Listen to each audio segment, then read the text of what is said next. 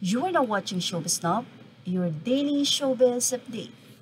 Sobrang tanggap ng mga Pilipino si Arboni Gabriel at talaga namang proud na proud sila sa pagkapanalo nito bilang Miss Universe 2023. Representante niya ang USA.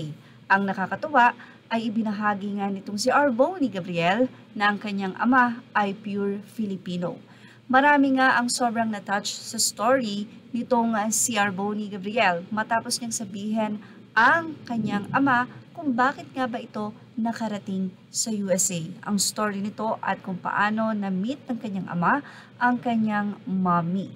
Kung saan, bakit siya naging half Filipina and half American. Sa Facebook page ng Missology doon ay binahagi nga nila ang naging pagbabahagi nitong si Arboni Gabriel. Newly crowned Miss Universe Arboni Gabriel, who's proud of her Filipino heritage, said that it's also a big responsibility to share her multicultural background and empower others to embrace their identities. Aniya, my dad moved to America from the Philippines on a college scholarship with about $20 in his pocket.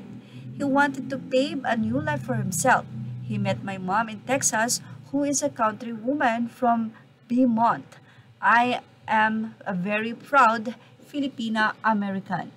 Kahit ka hindi nagwagi ang representante ng Pilipinas ay waging-wagi pa rin ang mga Pinoy. Dahil isang dugong Pilipina din ang nagwagi bilang Miss Universe. Kaya naman ang mga netizen saan mang sulok ng mundo, Pilipino man yan, Italiano at ano-ano pa, ay nagbigay ng kanilang komento.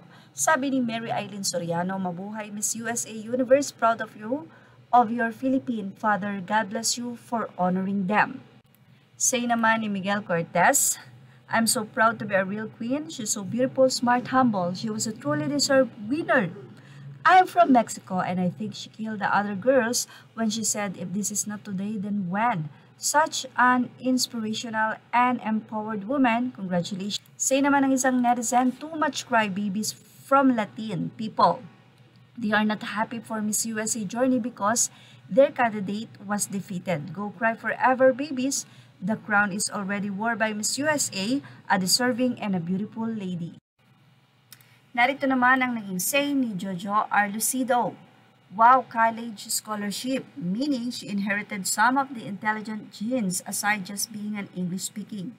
No wonder why she deserved this title.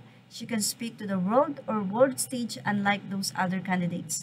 They can speak English but not enough eloquence to bring to the world stage of any topic under the sun. And Miss USA has that universal intelligence. Just look how she speaks, gentle and warm, good for children and older people and new millennium. Hindi pa dyan ang natanggap na papuri ni Miss USA. Say pa ni Veronica, a Filipina at heart and a strong copy of a proud Filipino father, sending love from Philippines. Say naman ni Janet, such a powerful statement, if not now, then when? Most people dwell either in the past or future. Only the smart few live in the now. The perfect time to act is always now. At yan ang ating Showbiz Now update. Images are all credit to the rightful owners and thank you for watching Showbiz Now.